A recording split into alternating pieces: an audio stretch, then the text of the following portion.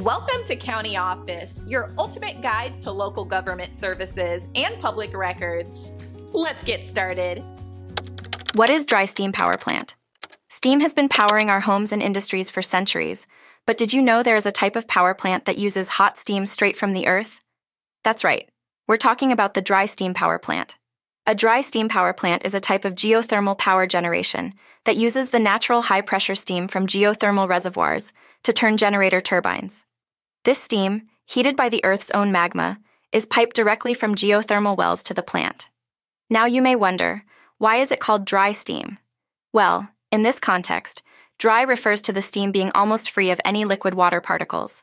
This dry steam is ideal as it can directly drive the turbines, reducing the risk of erosion to the machinery. These power plants are an epitome of green energy. They produce electricity with virtually no emissions, making them a great sustainable and eco-friendly choice. So next time you switch on a light, remember, it could be powered by the steam from deep within our Earth.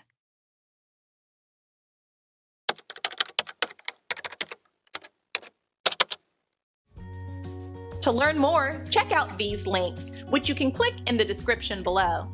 And feel free to comment your questions. We're here to help. Thanks for tuning in to our video. Please like and subscribe and leave a comment below. See you in the next video.